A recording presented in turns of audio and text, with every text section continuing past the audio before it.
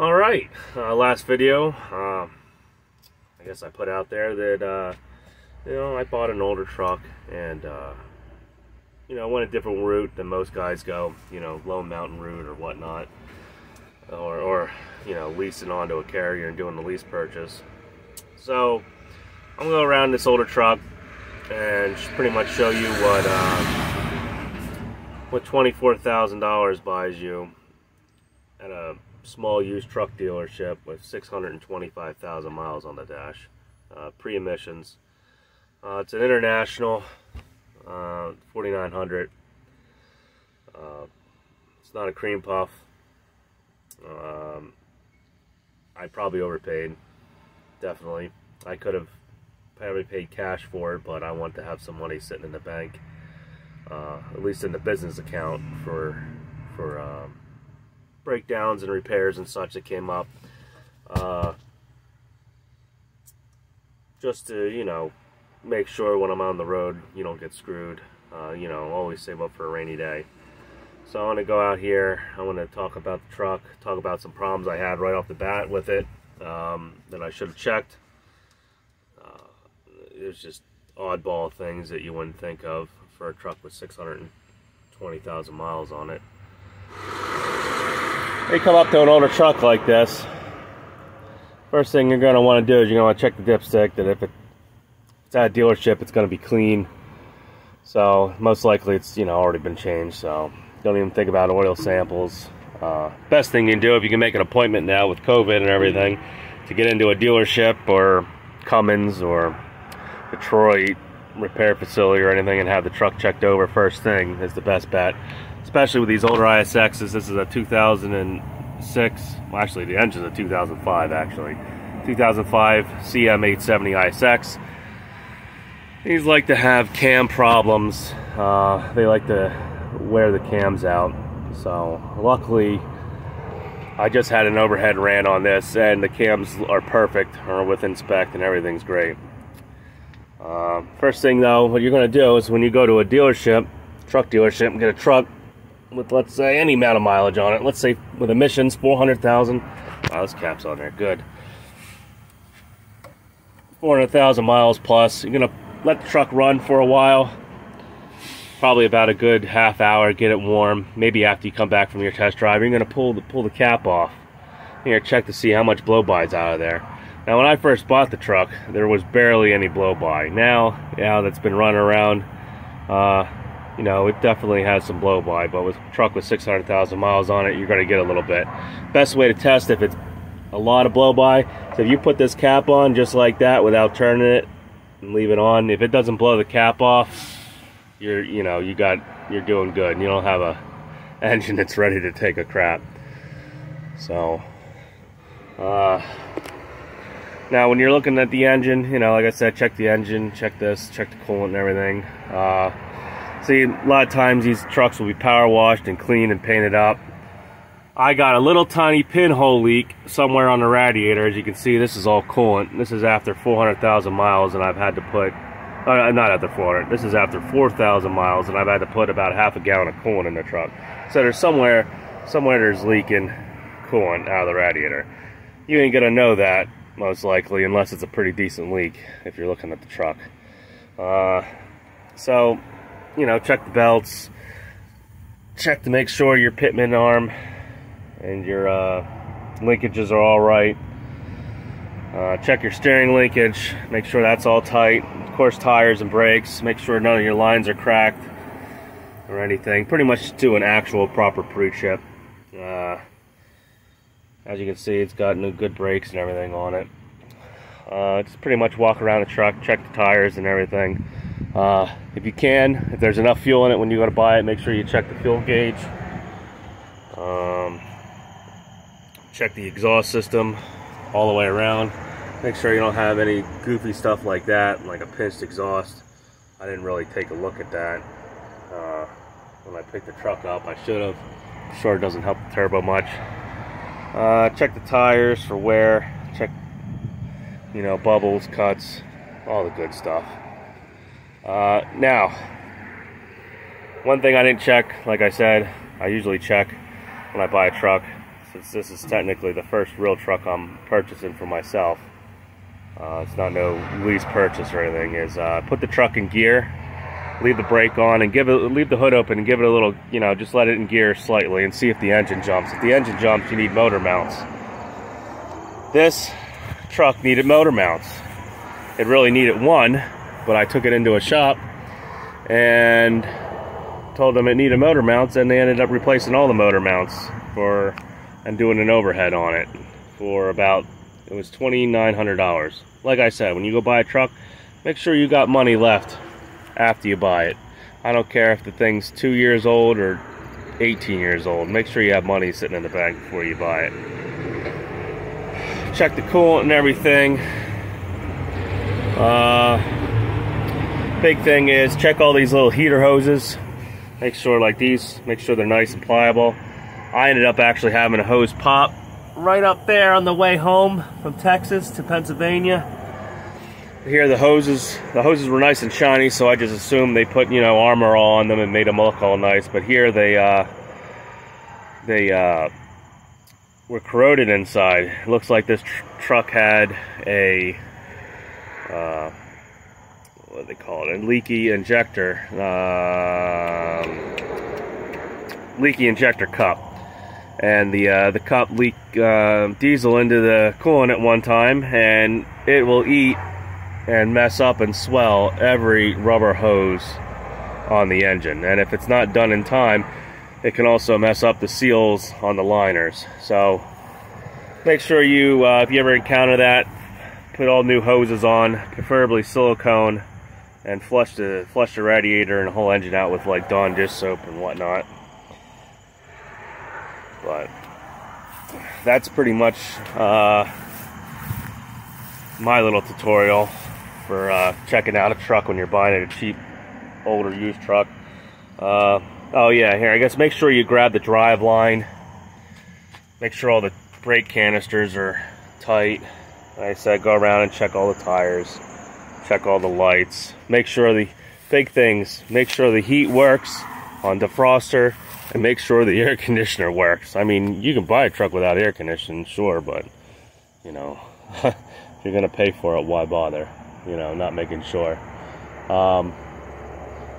Check to make sure there's no cracks on the windshields. You know, a little crack when you buy it can turn into a big crack a few bumpy roads later.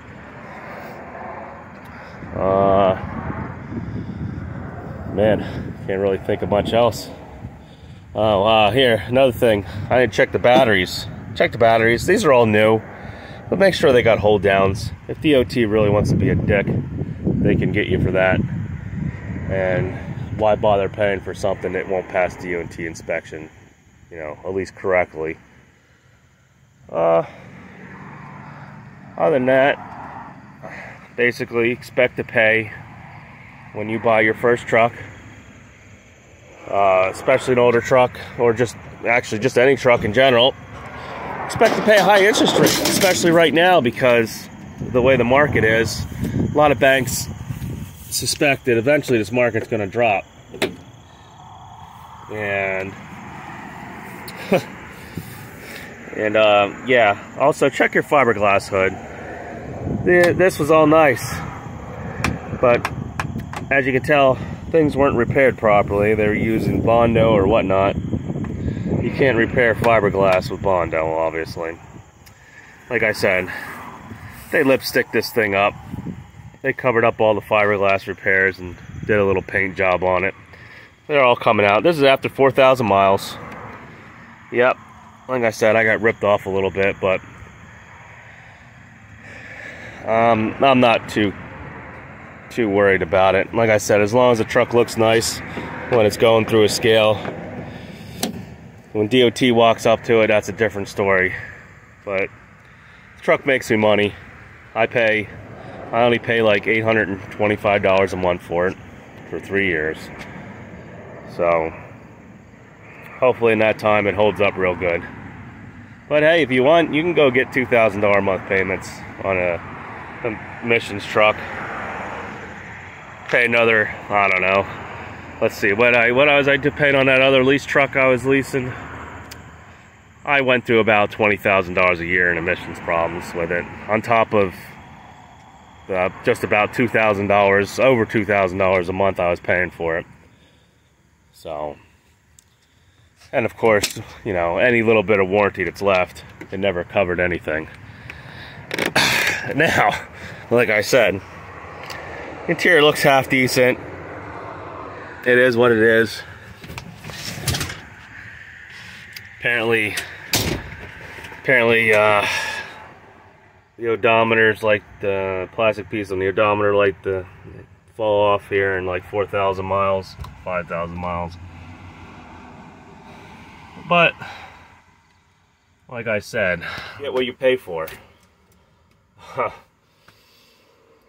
You can go out and buy a 2014, 2015 truck, put $10,000 down on it, have about a 23%, 24% interest rate, unless you get lucky enough and you can find a local bank or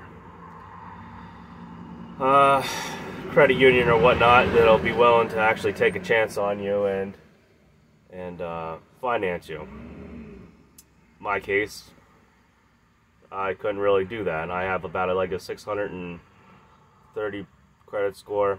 I had a divorce about 7 years ago. There's still like a few little things still showing up on it, but nothing to cause any problems. I have credit cards and whatnot, but I still couldn't get approved, at least from a dealership, like a Freightliner dealership or an Arrow, for actual financing.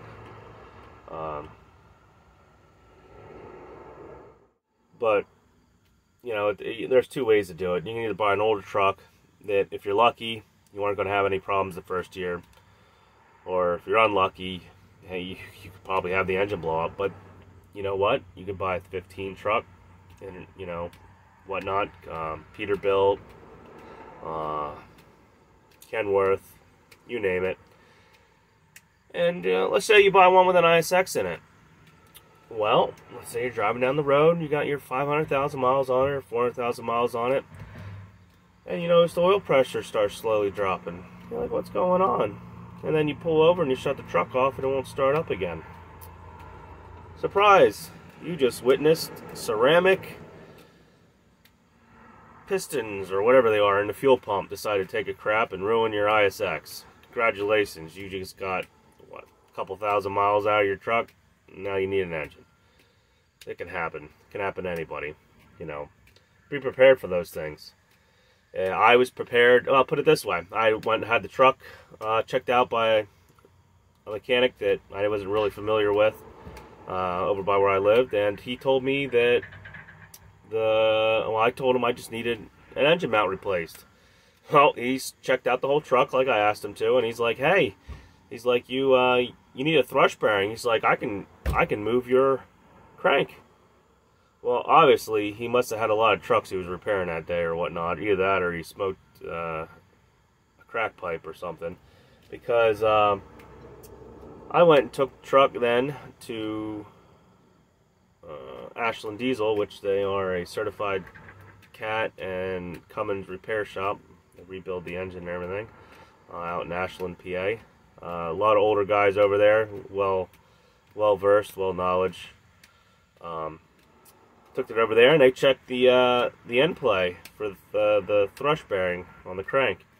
They said my crank don't move at all. They said it's right with inspect. So I figured I was gonna have to put a used engine in this thing. I had the money. I had specifically about another $15,000 set aside for this truck. $15,000. After I paid the $5,000 down, so I had total 20. I put 5 down.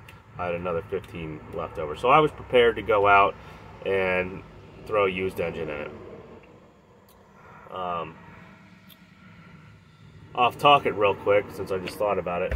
Make sure when you go buy a truck, depending on where you're running, like if you're going to run 80 into Pennsylvania and stuff, make sure you get the spec sheet for the truck. I bought this truck. It's a 10-speed direct drive, and it's got 264 rears in it. Sure, this truck gets really good fuel mileage. Not so much going up through the hills and little mountains of Pennsylvania and whatnot.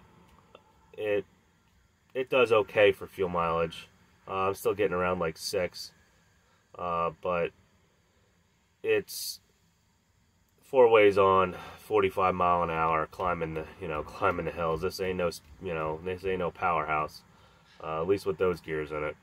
So make sure you do a spec sheet and check it. Now back to what I was saying. So I had the crank checked out, and it was good. So I had them do the engine mounts. I had them do them all, because the ISXs, they like to leak from the front and rear case. The rear case is the flywheel case. It was leaking a little. I don't know, it stopped leaking now. They didn't do it, but at least I don't think they did it. But at least the rear case ain't leaking that much, or not at all, barely. I don't have any oil dripping on the truck, but they did all my engine mounts.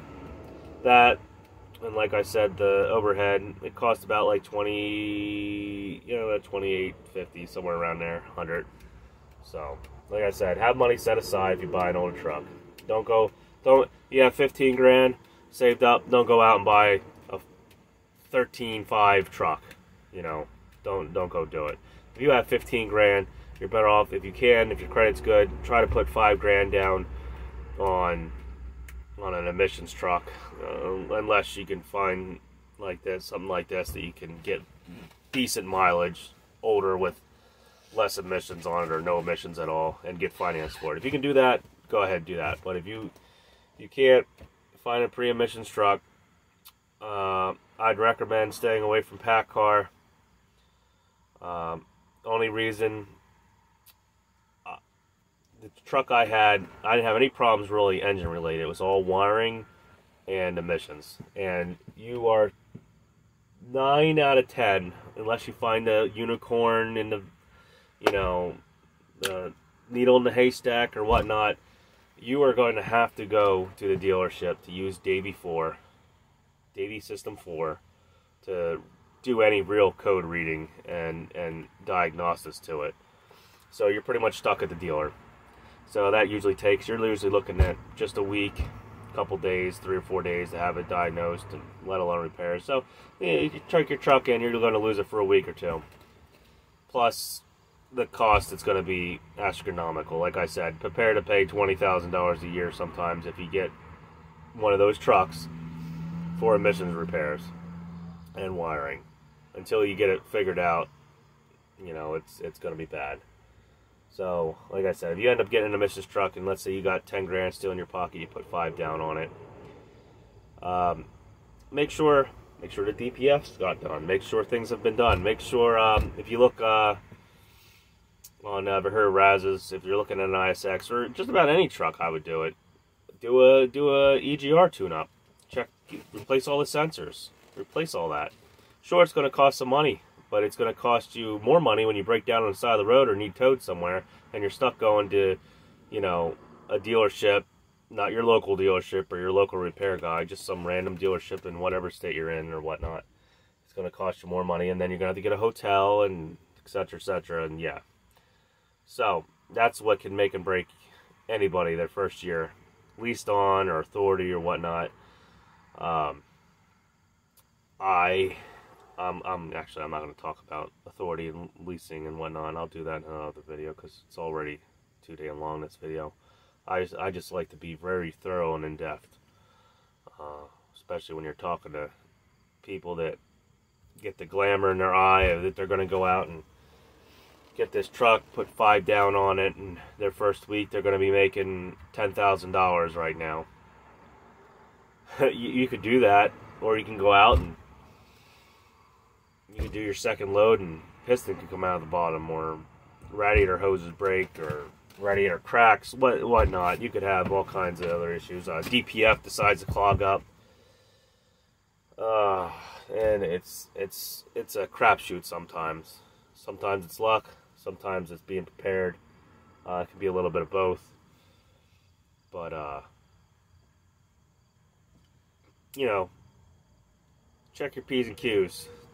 Make sure if you're going to go into this with only like $20,000 or $15,000, make sure you check and double check the truck you're buying. Make sure you have a plan. Make sure you're going to a good carrier. That'll be my next video. I'm going to talk about carriers, authority, and whatnot, and percentages. unless you're getting value out of it, I would not go into a carrier that is taking 20% of your gross. 25 would be my limit. I know Landstar, but you know what? I think Landstar takes way too much off of you that you could get at other places. Sure, you might have dedicated. You got a lot of dedicated brokers. That's what you have. Dedicated brokers that have customers at Landstar. So, like I said, I'm not going to go off that route. I'm already going off as it is, too much ranting. Alright, so I'm going to make another video either here today or tomorrow, depending on when my hours come back. And it's going to be about authorities and authorities, brokers, and leasing onto a carrier and whatnot, and lease purchase and all that. I guess I'll talk about that. Like I said, I am not the know-it-all. I'm just some guy here that decided to start making videos finally that has time too, that actually went out and got his own truck and wasn't doing lease purchase. I could have made the videos back then, but I was like on a dedicated account. It really wasn't that glamorous, and I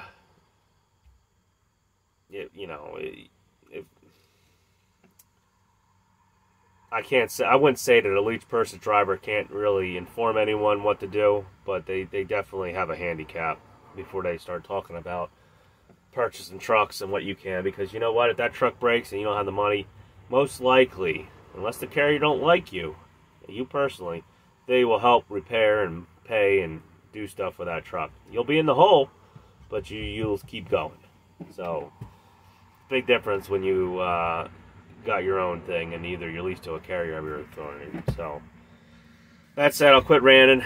If you like watching these videos, rather boring. Hopefully the content, I'll try to make this better here. The more practice I get, I'll go on. Yes, this is orange. It's left in the back of the reefer, and I'm going to put it in my water and drink it. But like I said,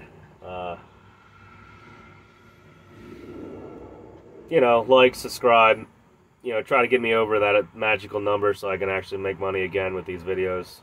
Since they took they demonetized me after they changed all the things back when I was at Prime and whatnot. So, if you want some information from a guy that's been out here since 2013, stay tuned, keep watching, stay safe out there. See ya.